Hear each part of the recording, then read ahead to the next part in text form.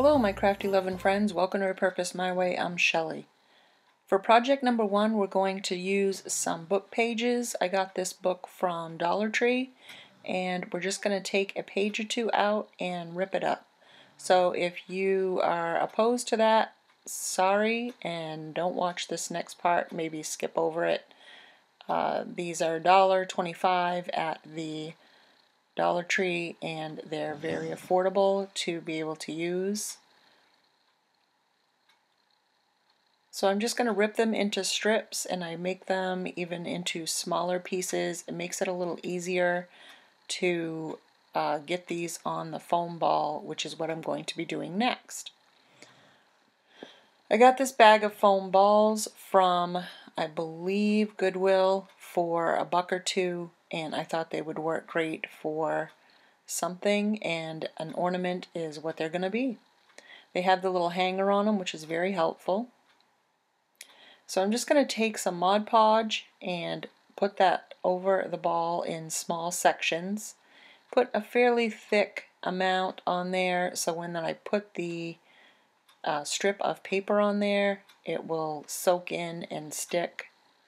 I kind of have to hold it down on one end with my thumb, and then as I press down with my brush and Mod Podge and it gets wet, it sticks really well.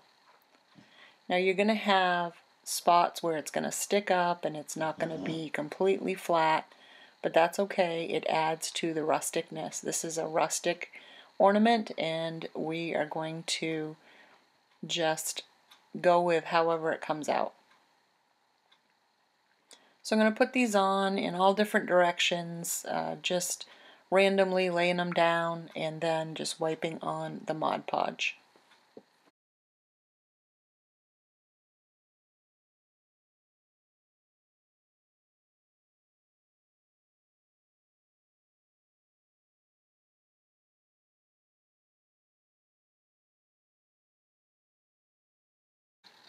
Now once I'm done, I just took my heat gun and I held on to the little hanger and I just heated it a little bit to get it to dry so that I could touch it without it sticking to my hands.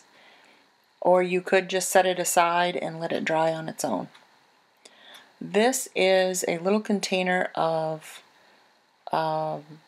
antique glaze that I got, and I'm just using it kind of as a stain just to antique this little ball to make it a little more rustic. Once I put it all over the ball, I just go back with a rag that I use and just wiping it back a little bit here and there. So I think that gave it a nice aged look. You have some heavier color in certain spots and lighter in others. Now I'm going to take my jute twine and right at the top where the little hanger is, you could do this at the bottom, but I wanted to do it at the top. It'll be covered up by a bow, so I'm not really worried. So I hot glue the end to the top and then I wrap it around and I go around the little hanger. I kind of use that as my anchor point and I go around again. Now if that's all you want to do is go around those a few times, you certainly can. I'm going to go ahead and glue this piece down so it stays really well, and I'm going to continue on and split this up again.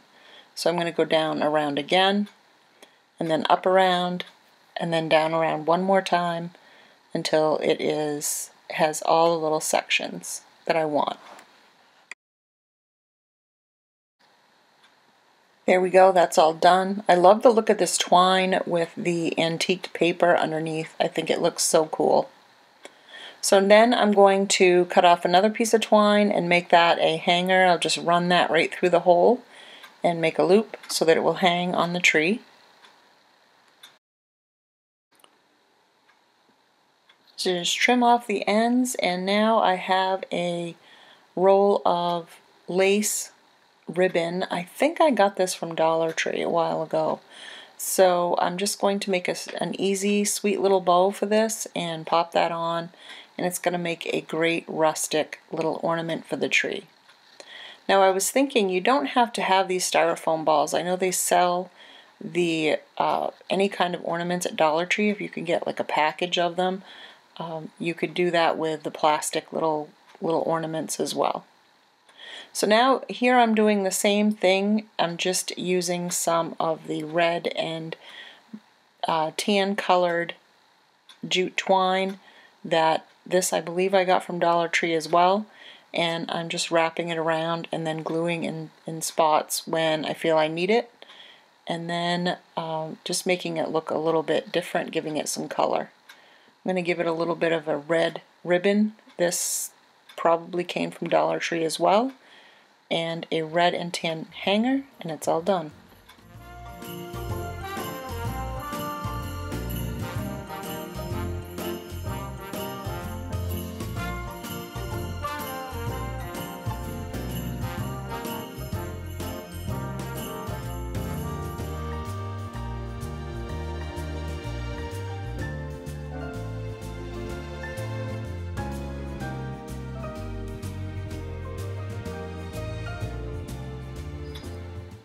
On to project number 2. So this one I'm going to use this rusty star on this just regular piece of paper. It's just packing paper. I'm going to trace around the little star to make some star cutouts that I can use for this project. So I did 3 of them to start, and if I decide to do some more I can cut some more out. But I cut them out with some scissors, and I'm now going to take some Mod Podge and wipe it on to the top of my stars. Now we're going to grubby these up and make them look like they're rusty stars like I used to make them from. I just give them a good nice coat over the top. Once I get them good and covered, I break out my bag of spices that I use to grubby up all my candles and whatever I'm doing at the time. So I'm just taking it and sprinkling it on and then pushing it down with my finger to make sure it gets stuck in the glue really well. Once they're all covered really well, I take them out of the plate and empty out the loose spices and then put them back in the plate. And I use the tamping method to put the Mod Podge coat over the top to hold the spices on. Really wiping would just wipe it off, so I just tamp it until it is good and wet, and then it should stay and dry very well. Once I get them all covered, I just pick it up and move it so that it doesn't stick to the paper. These are the little pins or the little wooden dowels that I got at Goodwill for $4, and I brought them home and decided that I would make some little angels with them. So we're going to make some rustic angels. So I'm going to use my antique wax and I'm just going to brush it on and then wipe it back. As you can see, it gives it a nice stained look. And I'll show you the difference between the two. There we go, stained and unstained. So it gives it a nice rustic look. So the first thing that's going to go on my little angel is a hanger.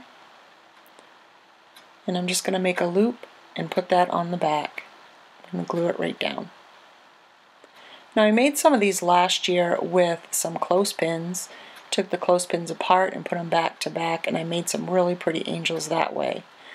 This year I decided to use these because I got them at a good deal from Goodwill, and that's what I envisioned was angels.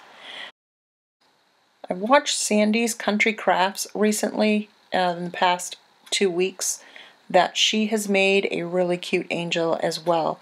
I'll link that down in the description below. You need to check out her channel. She's got some just the cutest decor that she's done, and I really enjoy watching her. So I just have this black and red ribbon that I use. This is wired ribbon. It's nice and wide, so it makes nice big wings for this angel. This is what I'm going to be using. And I just fold it up in the middle so that it makes a nice little fold and I give it a little bit of glue, and then I'm going to glue the back of my angel and put that on there as well. Now while the glue is still kind of soft and warm, I move it around the way I need it and I fluff out the ends of the wings. I want those to be nice and wide, and then the middle part I like to be small, to go down small to the middle. I'm going to add my little rusty star to the front of my angel, and there we are, a rustic angel for the tree. I've done a few others with different ribbon for the wings, and you'll see those next.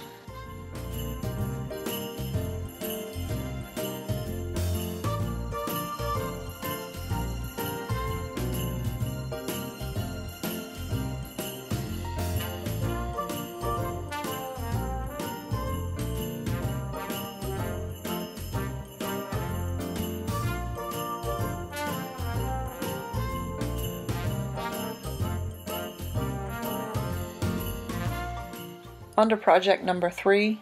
What is a Christmas tree with rustic ornaments without some rusty bells? So I got this package of 9 bells from Dollar Tree. Now I'm going to put it on a skewer. I'm just going to stick that through one of the holes and put a nice coat of Mod Podge all over my little bells. Once they're fully covered in the Mod Podge, I get out my spice mix and I put that all over my little bells. I roll them around. You could probably put them right in the bag and do it, but I didn't really want to get them full of the cinnamon and spice mixture. If you're interested in how to make this spice mixture, I will have the link down in the description to the video that I make my grubby candles, and it's the same exact mixture that I use. So I just use my skewer and just swish those around and get them nice and covered. They're not fully covered, and if I wanted them to be, I could add some more of the Mod Podge and dip them again. You can dip them as many times as you like. I wanted to have some of the gold showing through so it looked like it was just partially rusted and grubby looking.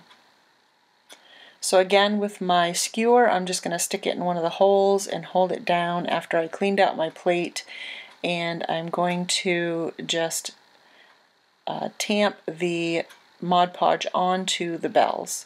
I try not to wipe, because when you wipe with your Mod Podge, it does make the grubby mixture come off.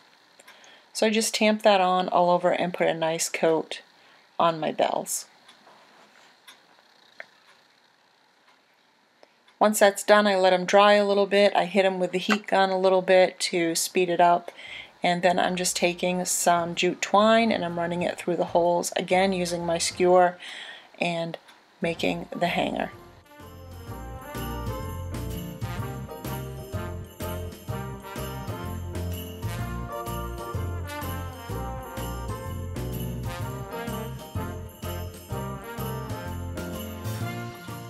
I hope you liked my simple rustic ornaments for the tree. Don't forget to go down in the links and check out Sandy's Country Crafts and see what she's been up to in her craft room. I'll also have links to the other rustic angels that I've made last year, and I'll have that link in the description too.